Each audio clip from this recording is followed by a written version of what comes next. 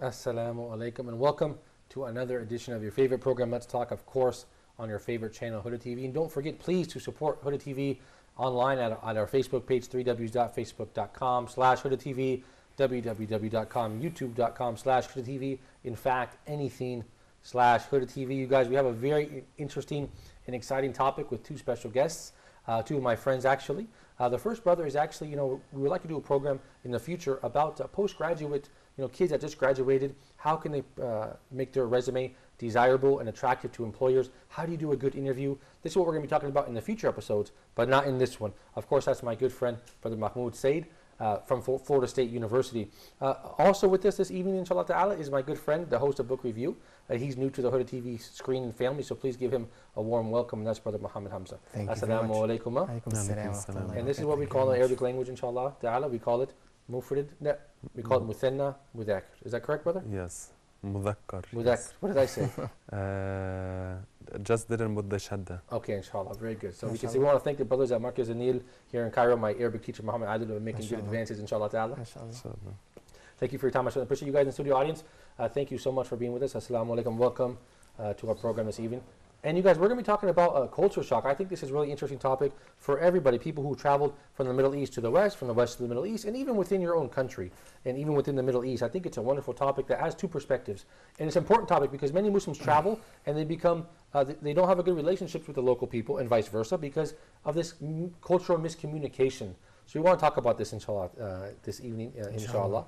Brother, as we mentioned, you traveled to Florida State University and you traveled extensively throughout the United States and the UK and Turkey. So tell me a little bit about some cultural miscommunications or culture shock that you experienced coming from Egypt to Florida State University. Actually, I came from a small city called Fayoum, and that's completely different from the atmosphere in Florida.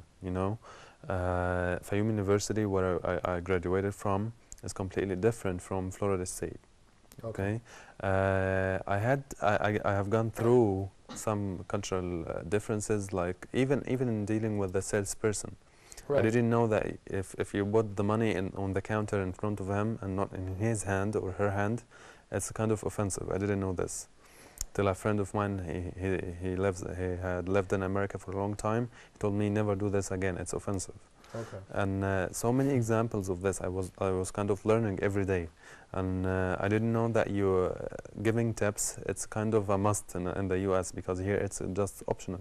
Right. If you don't give if you don't leave, yes. Right. It's like a rude thing. They think you're cheap or something, right? I didn't know this before. Right. So every time I go out with a friend or something, I just learn something new in everyday life. MashaAllah. Now, if I went back to the United States today and I drove my car, after driving in Egypt for a couple of years, I would probably honk my horn and cut somebody off, and I would have to think, wait a minute, that might be offensive to the culture here. But seriously, Brother Muhammad, I know that you were born and raised in Egypt, and you moved to the KSA when you were in the 3rd grade, and you lived there as an adult and as a child. Yeah, that's true. So, as an Arab and a Muslim, in two Muslim Arab countries, what possibly culture shock could you experience in the KSA? Well, normally people who go to Saudi Arabia or go to the Gulf in general at this age, they experience culture shock. But in my case, alhamdulillah, I didn't. Because I was lucky, alhamdulillah. I went to an international school where all my colleagues there were from other countries other than Saudi Arabia. So things went smooth, alhamdulillah. And I was also 9 years old at the time. So this made it easy to adapt to the culture, which is also, everyone is experiencing the same problem. Everyone there in the school were at a foreign country. Right. So things, alhamdulillah, went good at the time. As a child, as a student? As a child, as a student. I went to Saudi Arabia another time as an adult to work there. That was like maybe 2 or 3 years ago. And I stayed there for some time working. Well, things weren't as good as a child, but alhamdulillah, it passed and it was fine. But someone might say, what possible culture shock can you experience going from one Muslim country to another? So there is some cultural differences between your native Egyptian culture and the Saudi culture. Yeah, there is. Especially when you're working there.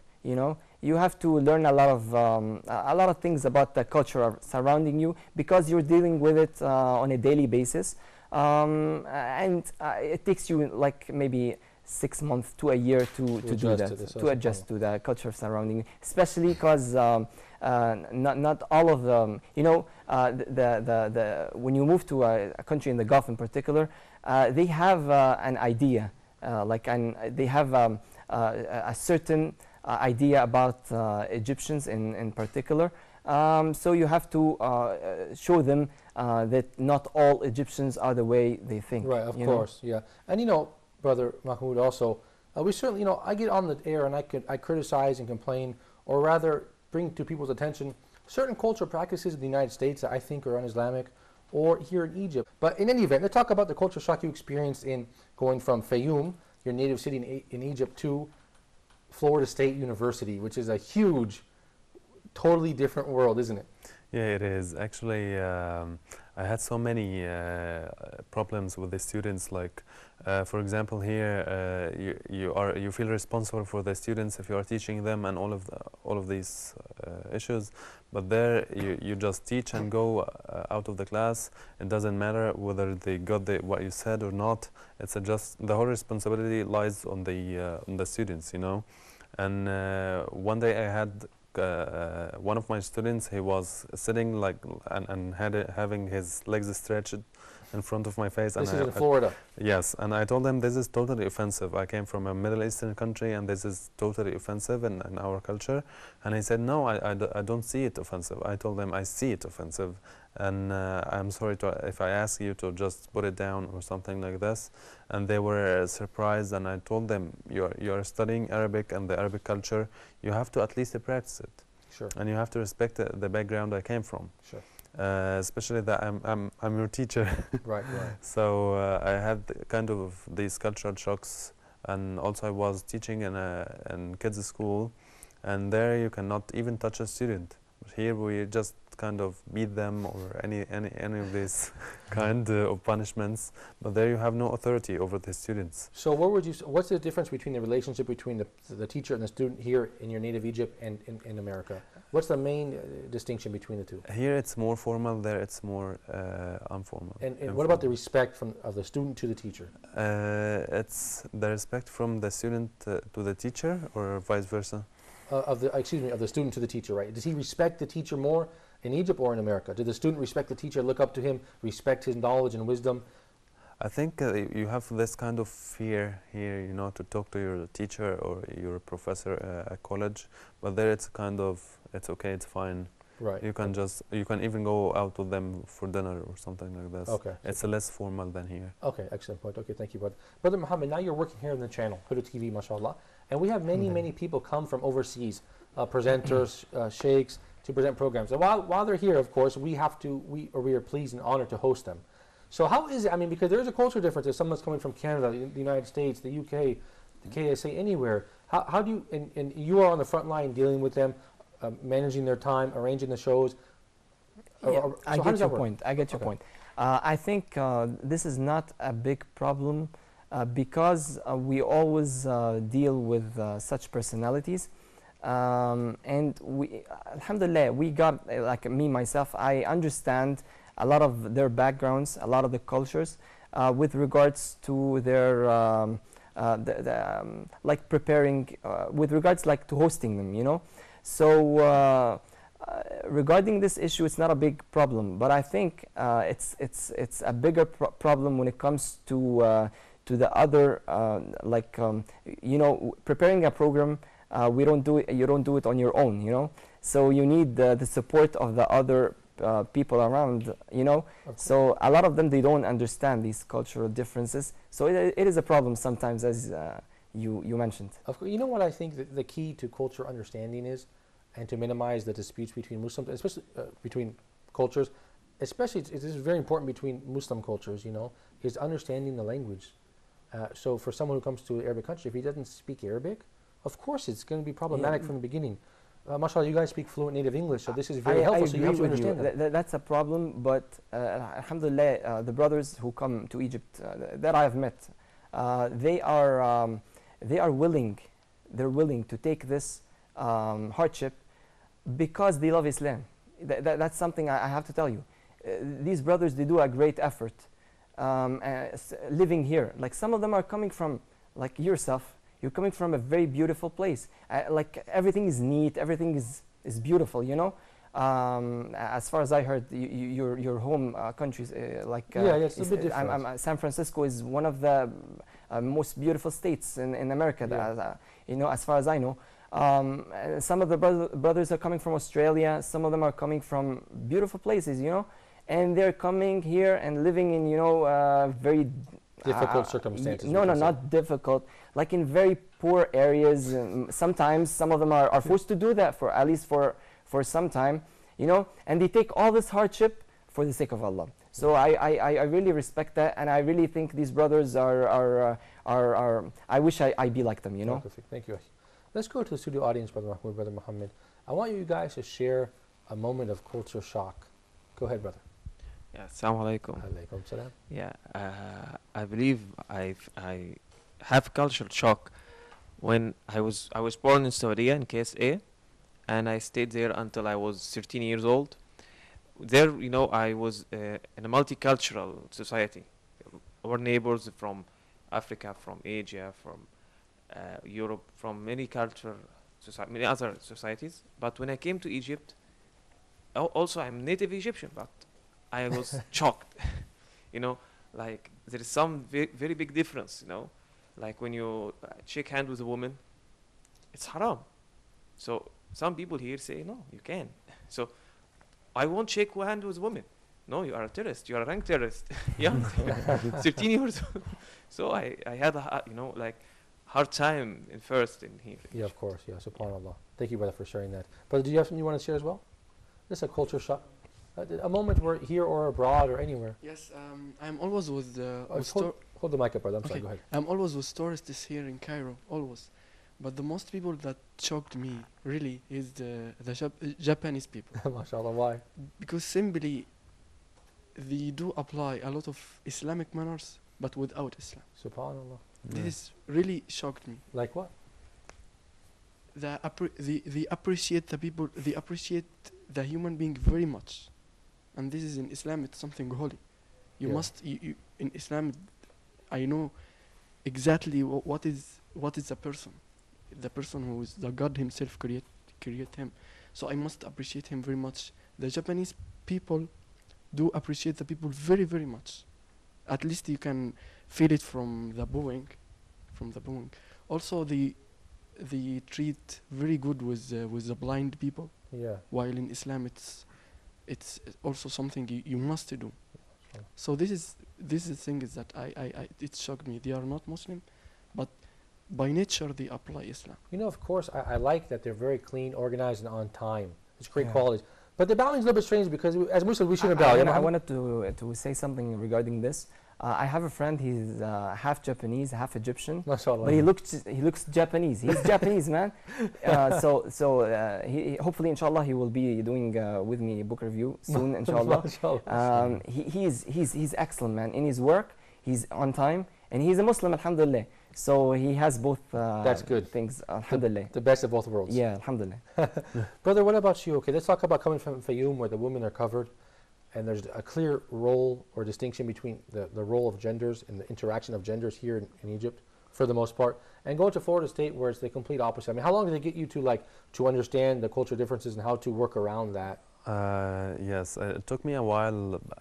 Many times I had female students who were coming and just they are willing or waiting for me to give them a hug or something like this, and I just step back and say no, I don't do this.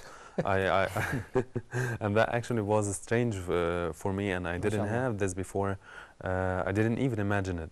And once anyone just come closer, I just step back. He's a good guy. Yeah. So this is a big thing, yeah. Yes, okay. and I say, don't do this. Right. And they start asking why, and I say because I'm Muslim and I'm from an Arab background, and they start asking questions, and I just made it, I brought it to their attention that not only Muslims are covered.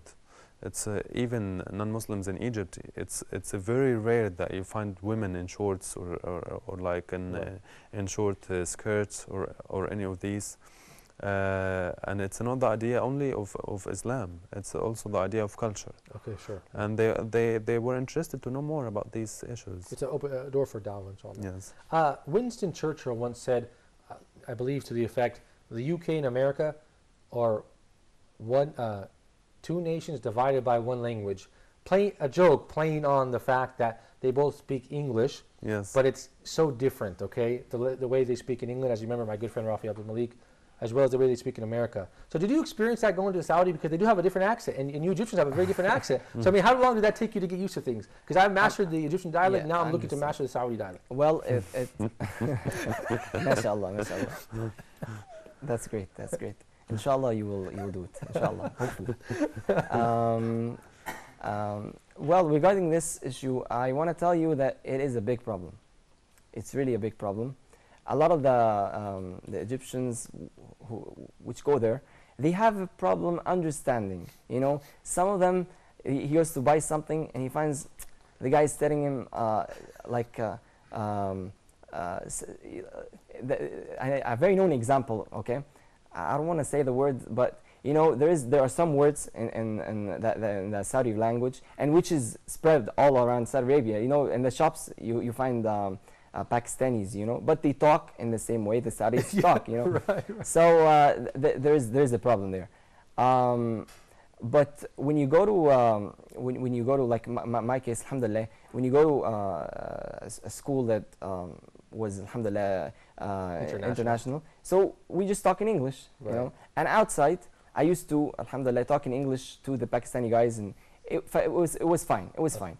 But when I went to work there was the problem. And we're going to talk about I had to talk like them, you know. How long did it take you to get into that? It took me, I told you, about a year. Aish? About a year. Ish, yeah. I used to say these things, but I'm working with them. I have to right. Talk. So you have to adapt. And I think Brother Mahmoud had to do the same when he went to America. Right. And you guys have the American English for sure. Yes, I mean, totally. I actually was speaking this kind of neutral English, you know, like water. Okay. Okay. But once I went to the US. Cancelled. Yes, cancelled everything. It's just water. Right. Because okay. if the waiter comes to me and asks like, what would you like to drink, and I say water, excuse me. Right. Excuse me, and it's just water. Yeah, it takes a long. Yeah, that's a great point. Let's talk more about this after the break. Inshallah, you guys stay tuned for more. Let's talk.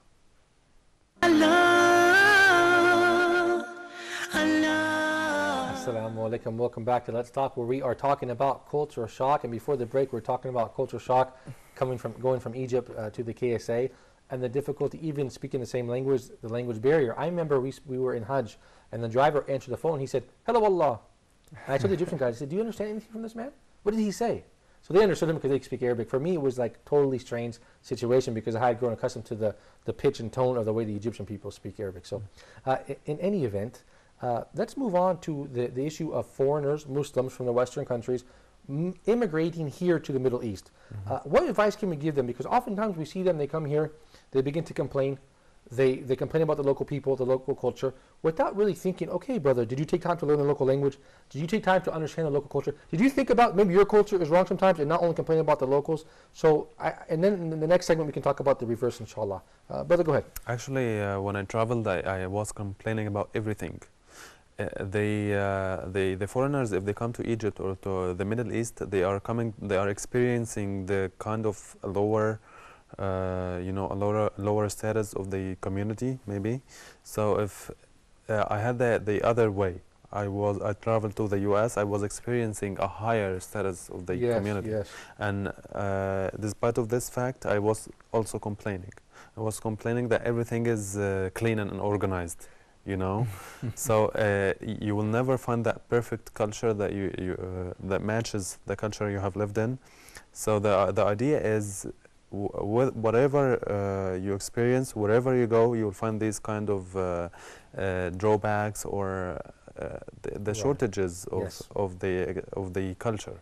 So never try to complain about this, because others feel offended by this. Sure. When for example, the Jews here in Egypt, has sugar. It's kind of sugary, you know. Right, In America, it doesn't have sugar. right. So I was complaining about this, and they were offended because what I say is our juice is better than yours. Right, so to become offended. Yes, so they start being offended, and they try to fight back. Yeah, yes. they feel insulted, right? Yes. After this, I was okay. Just experience the new taste of juice you never tried before. Yeah, right. That's Be the positive. idea. And I think Muhammad has some more tips for people traveling from a community to another, just to avoid this cultural shock. Yes. Go ahead, brother. Well, there are three things. You should understand first, and then respect, and then accept. Nice. Okay? So let's start with the first one. Understand the culture surrounding you. And then you respect it. And then you accept it. Respect it because these people are just human beings, just like you are, you know? And they have their point of view, they have their, the way they were brought up, you know? So you should respect that. And that would lead you to accepting it. And when you accept it, you start living through it. You start living, and you're going through it, and things are going smooth, you know? The problem comes when you don't understand, you reject, and you don't respect. You say that you belittle others, or you look up to them and say, wow, I could never be like that. You know, that's where the problem comes. Yeah, great. And then that leads you to unacceptance. Yeah. And here the problem happens. You know, when you don't accept, then if you are a Muslim who convert, who travel to the Middle East, and you don't accept, you might go back to your country, and that might bring you back, or you Affect might your leave. religion. Yeah, that might cause you to even if you stay a Muslim, but you become a very a non-practicing Muslim, you know. So I guess, and if on the other way you're traveling to earn money or have like improve your living, this would also cause the same problem. You wouldn't accept, and you would go back, and you wouldn't achieve your aim. Thank you, brother. And really, well, I'm going to try to implement that, because myself, I complain a lot, and I'm always complaining. This is wrong. It's bad. We do this in America. We don't do that. So this is good advice. I certainly appreciate it. And one more thing I would like to add is learn and read about the culture of the country you are going to visit before going there. If you know that you are going to spend a year at the United Arab Emirates, for example, just read about the culture. Yeah. Read about the geography of the country. That's why when you're traveling for tourism, they give you a brief about the place you're going to. Yes, Yeah. when I lived in America, That's I true. was living in a kind of a hilly place. It's full of hills, and the ways are going up and down.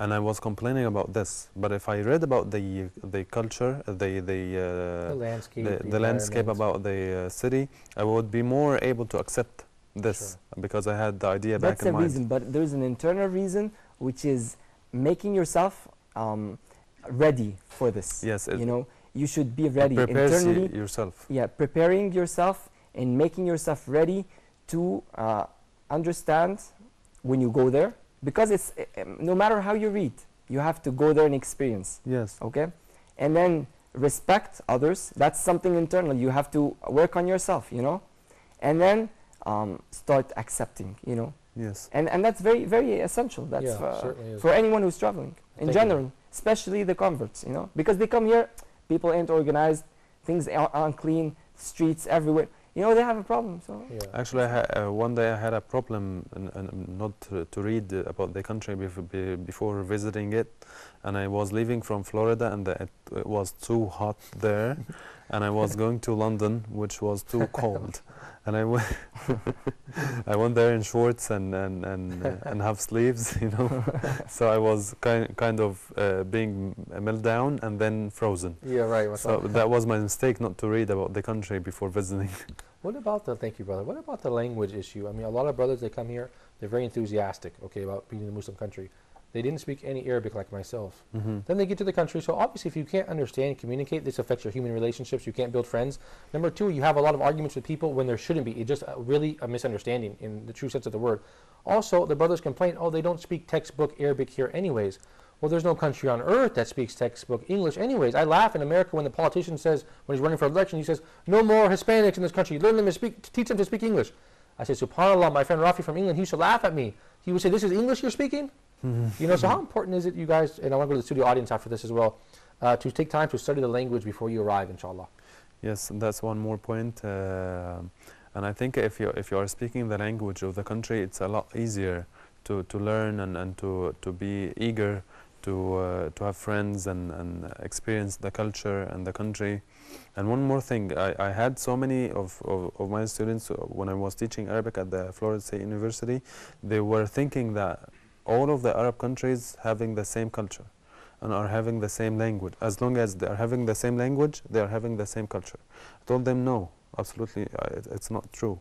Because, for example, if I'm speaking to someone from Morocco, he has to switch either to Egyptian dialect or to Fusha or to English, because I do not at all understand the Moroccan dialect. Right. And this is not offensive to them. They are having their own dialect and their own cultural things. Right. So he has to go to Fusha for you? Yes. Okay.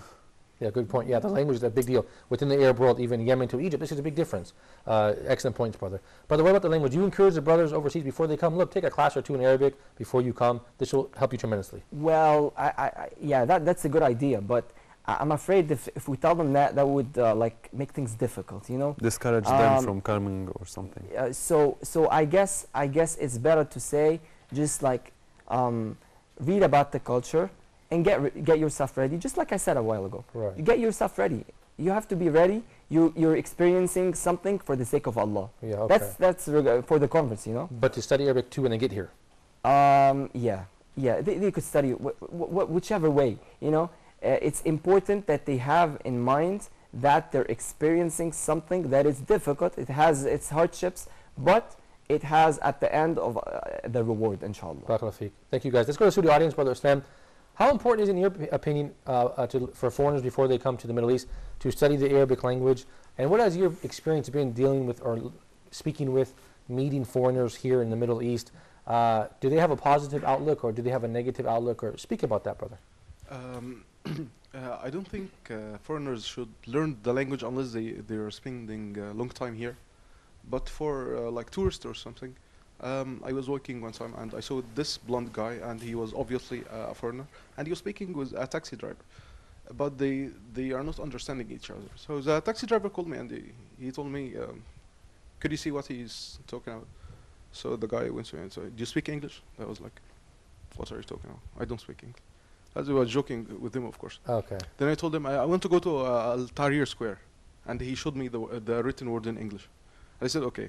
So I told the driver he wanted to go to Al Tahrir Square. Right.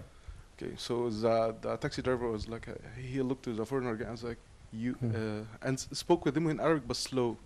أنت عايز تروح تحرير Square. And it's like he would understand Arabic if he spoke slowly. That's what they do in America too. This is the computer. Or they like say it really slow or something as if the guys can understand. Speaking slowly so the other guy would understand.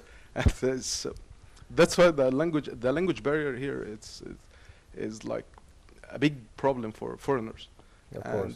Many people can't communicate with each other. Yeah, of course. This is a big issue. What I would like to say is foreigners can still live here without learning Arabic, you know, but their life would be easier if they can speak Arabic, because most of the population they can speak English, or at least give you directions or sell and buy, you know, sure. This functional language. Yeah. But it's if they speak at least like a little bit of Arabic, their life would be easier. Yeah, even just an icebreaker. I read on Wikipedia, it encouraged people traveling to Egypt to learn to say Salamu Alaikum. And they said it's really a nice icebreaker, described it, you know, for non-Muslim people. It's really, really interesting. What about the concept of money between Westerners and people in the Middle East? Where in the West, you know, I guess we're more rigid or strict, or we measure how much we spend. Whereas here in the Middle East, perhaps people are more likely to give somebody money without expecting anything in return. People do favors for each other without thinking about a monetary benefit. Whereas when we come from the West, for some reason, we always think, okay, how much am I getting paid? Let's clarify this before I purchase this. How much does this cost? We have a different way of dealing with money, and this makes a lot of problems. Yeah, that's true. That's true. Especially the compensation. Right. Why is that? I don't know. You can ask brother. What about? Go ahead. I have noticed this, like in America, the economical status is a lot higher than Egypt, and I was surprised to find so many Americans thinking about the dollar they are going to spend, and their salary is kind of 6,000. Right. You know, You think and double? I was amazed, like. Do you care about the $10 they are going to save if you are going shopping or something? Right. It's nothing. Okay. I wouldn't care if I had this. Yes, I wouldn't care. That's what I say. But I find them caring about like $10 in a whole shopping session. You know. Yeah. But here, I don't think this differs a lot. Taking into consideration that the salaries here are a lot lower. You know. Mm-hmm. You know what's interesting when foreigners come to Egypt? Or the Middle East rather in general, Americans are used to going to a supermarket where the price is written on the item. Yes. So you ring it up on the cashier and he'll tell you $2.50, and you'll happily pay $2.50, even if it's more than price because it's marked. But then when you come to the Middle East, there will be no price marked on the item that you're purchasing. So this becomes something strange or uncomfortable, or perhaps you'll purchase an item or eat something at a restaurant before knowing the price. Yes. So and then afterwards you would negotiate the price with the person. Here in the Middle East, where in the United States you're going to order from a menu. This hamburger costs me $9, and I will leave $9 and plus $2 for the tip. So this creates a problem, doesn't it, for foreigners? It does. What do you think? Yeah, I think it does, and I think unfortunately what you're saying about the U.S. is the Islamic way of dealing. You should know the price of something before purchasing it. Yeah, that's the Islamic way. Unfortunately, it's not implemented here in a lot of cases, and inshallah, hopefully, things will change. I certainly think it's a good thing, to take care of how much money you spend and just to take account of this stuff. Perhaps it's a cultural difference, you guys. It is. But in any event, the next segment, let's talk about the culture shock. Let's reverse it. Talk about the people traveling to the Western world as Arabic teachers like yourself or students or to work, and see what culture shock they experiences and what good things the Middle Eastern culture has to offer and what things that were not desirable in the Western culture, inshallah ta'ala. Inshallah. You guys stay tuned for more Let's Talk. You can't go anywhere because, of course, this is your favorite channel, Huda TV. So we'll be right back after the short break.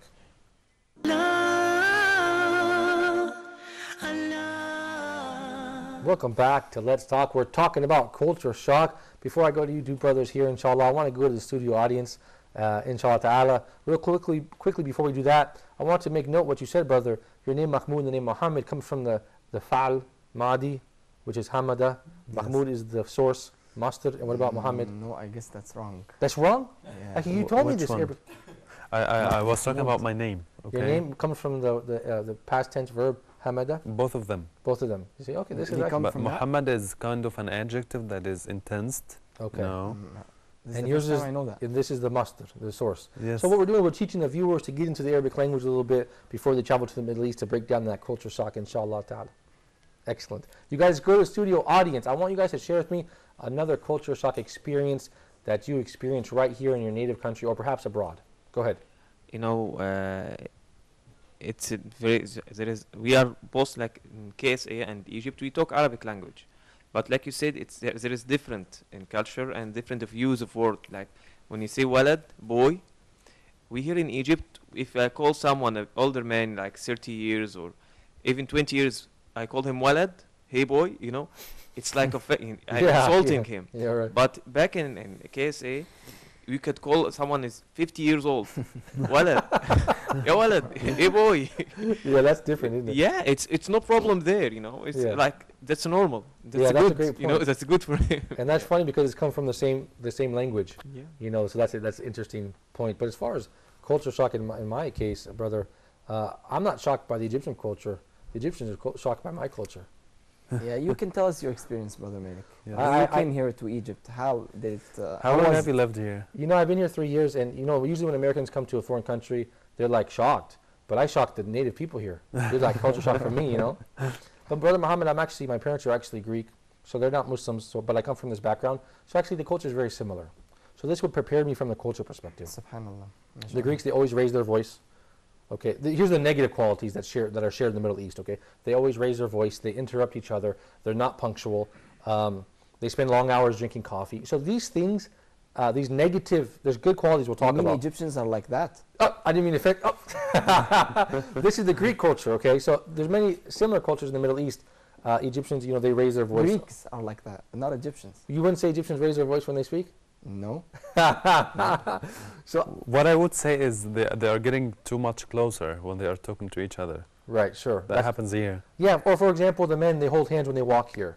Yes. Oh, men. that's a good one. You know, I read online, really funny, on Wiki Travel, it said to Americans, please take note that they're not homosexuals. This is the customs. SubhanAllah, made me laugh so much. They would think that coming from their country, this is a, you know, this is a friendship thing, or kissing on both cheeks, which is the Yes. custom here. Yeah. I was already accustomed to that being Greek, you know, people do that. So for me, it was helped me with the So do you think you could live in Egypt without speaking Arabic? Actually, I mean, you can, I suppose, because many people speak English all around the world. But to really live in a country, I to believe, taste it. to taste it, to make friends. I had a friend of mine came from England. He stayed 4 years. I didn't feel he enjoyed the country, the positive things, because if you can't speak, you can't make a friend. You know, you can't understand the situation around you, and most importantly, you can't express yourself. How Yes. frustrating is it when you want to tell somebody something? You really want to get something off your chest, but you don't have the words to say it. Yes. Did it happen to you in the States? When I was sick, I went to the hospital and I couldn't explain my situation because I don't know any of the English like medical terminology, and I was pointing and explaining in kind of simplified English, which doesn't make sense for the Right. doctors. Yeah, okay, good point, yeah. I couldn't agree with you more. That's what I mean about knowing a little bit of the language before you come, because if you can't express yourself, I mean, this is the source of a lot of frustration that the foreigners have. That's a big barrier between you and the culture you're going to, but it's not the only one. It's Right. not the only one. Let's talk about other barriers that people face when they go to a different culture. I guess the traditions is bigger than the language. Yeah, great I point. guess traditions are bigger. Like as the brother mentioned, in the States, he was forced with his colleagues. They wanted to hug him, and Right. that's bigger in my opinion than The the language. Yeah, right. So it's traditions. Here we have different traditions than a lot of the foreigners which come to us. In Saudi Arabia, they had, as you said, the Yom Watani. They have their own traditions. Also, when it comes to marriage, when a foreigner decides to marry from the country he went to, or he's living in, or he moved to, it's a big problem. You can tell us about that. You're married to an Egyptian. Now, my wife told me, you know, before you came here, you were very quiet, you were soft-spoken, and now, you know, you complain about the local people, but you're actually louder than them. She said, you became louder. I said, but you know what? You have to speak up. We live in a big city. There's lots of noise. But that's a very good, like that you're so You're living it to the maximum, you know. yeah, you know. So if you done that, married to an Egyptian, that shows that you adapted to the culture really fast, mashallah. But you know what? My wife asked me to pull over to buy some bananas on the side of the road. So you can tell us about the tradition, the differences in Yes, the in marriage, traditions. you know, in marriage actually, you know, there is a cultural differences that you have to be patient on both sides with, and you have to know that, and you have to be patient with that. And you have to be a mature adult about that, because there is differences between Yeah. cultures. Yeah, for sure, you know. And I believe we have to take the good of each culture, because, for example, I left my car in the middle of the road, and I got out of the car to buy bananas, and everybody was honking behind me. So my wife said to me, "Why don't you pull over to the side of the road and buy the bananas so you don't block traffic?"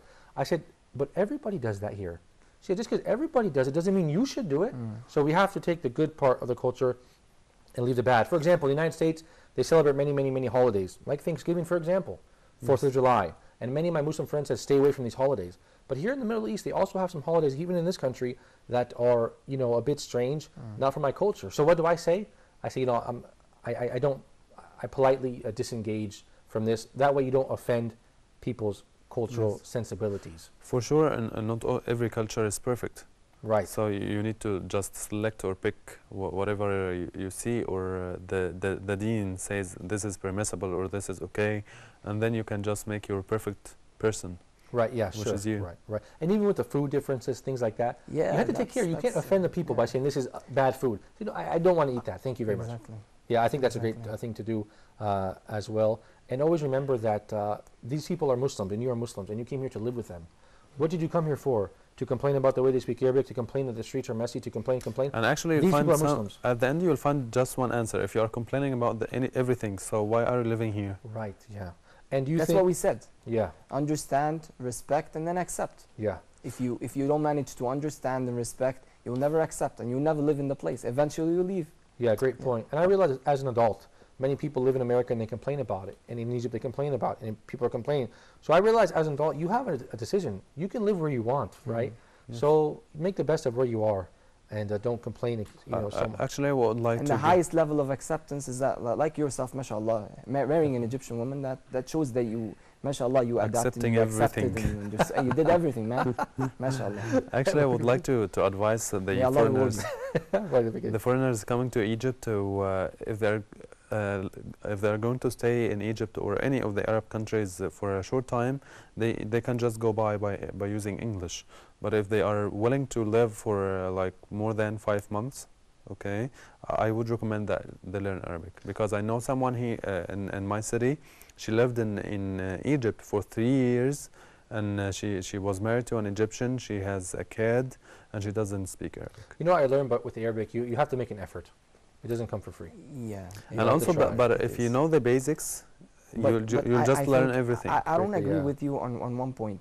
It's not impossible to Yes. live in an Arab country when It's you're not speaking Arabic and you're speaking your language. It's easy, It's easy. but you have to just as I said, It's easy, but if you internally speak, be able to accept. You know, accept this, yes. if you do that, then it's not a big deal. Right, know? yeah, great Yes, point, what I mean, it's easy to live with other languages, but if it's easier, especially if it- English, and not all the brothers are able to do that. Yes. You know, so if Sure. we say you have to learn, then No, no, I it's didn't mean difficult. have to It's learn. I helpful, mean, yeah. I would recommend, Yeah. because it will make your life Yeah, easier. sure. I agree with you. Take care about something also is body language. Body language is important. It's Yes. different from culture to culture. Oh, well, I grew up, like I said, with Greek people, so they're hugging each other, they're close to each other. I know this. They kiss each other. They speak to each other at a close distance. Westerners, for example, this is like weird, and they feel offended or uncomfortable. Sometimes I think they don't move their Egyptians and Arabs. They move their hands when they If speak. you bet a child like on his Maybe his the head, parent will yes. think you're a weirdo. Yes. Because there's so many sexual perversions over there. So here, the people here tend to love the children, and they touch them and give them a candy. In America, they will say, they teach you, don't take candy from strangers, right? Yeah, Quick story. I heard that. Right. I was walking down the street, and I had it with a friend, my Egyptian friend, and I had a bag of chips. I ate it, and I threw the bag down. Now, I didn't even litter in America. But for some reason, I just felt inclined to do it. I mean, everybody else was doing it. I just threw it down. I don't know what came over me. The guy said to me, "Why did you do that?" My friend, I said, I don't know. I mean, everybody does it. There's no trash cans. Look at it's trash everywhere. He said, just because everybody does it doesn't mean you need to do it. Pick it up, put it in the trash. So this is, respect where you are. Just because other people may or may not, don't take these bad practices. Take the good, inshallah ta'ala. So, go ahead, brother. Just my point is, the Muslim at any place is supposed to affect on the others and to choke the others with his manners. Go ahead, brother. With his manners. So, and this is also a way of da'wah. Whatever you should affect on the others by every good thing Yes, you make. great point. Yes, at least smiling to make things for Allah without no money or something back. Yes. This is the Muslim, you must choke everyone by his manners. This is my point. Musa Sir Antonio told me, look, you have the people's heart here. Everybody wants to go to America and Australia, and we came here. You have their heart, so be patient and be kind. Give people a break. Talk to them nicely. This is the golden opportunity of dawah. When they say you come here, then this gives them self-esteem. Be positive. So inshallah ta'ala, I guess with that, we'll have to end the episode, brothers. I certainly appreciate it. One last thing Go ahead. before we end the episode. I had something in mind. I guess the Sunnah is a culture on its own. And a lot of the converts, when they come to Islamic countries, if they gather with the practicing Muslims on the Sunnah, that's a culture. That's a common culture everywhere. Yes, great point, but I certainly appreciate that. Thank you. That's a perfect way to end the episode. Brother Muhammad Hamza, the host of Book Review. Brother Mahmoud Said from Florida State University. I certainly appreciate your time. And we can't end the episode without thanking all the guys in the control room behind the scenes. Brother Osama Shami, Muhammad Shawki, Motaz Nabil, Akhi Mahmoud, Rabia Ali, Samir Ali, Ihab Abi Yazid, all the brothers here in the channel. If I forgot you, I apologize, inshallah ta'ala.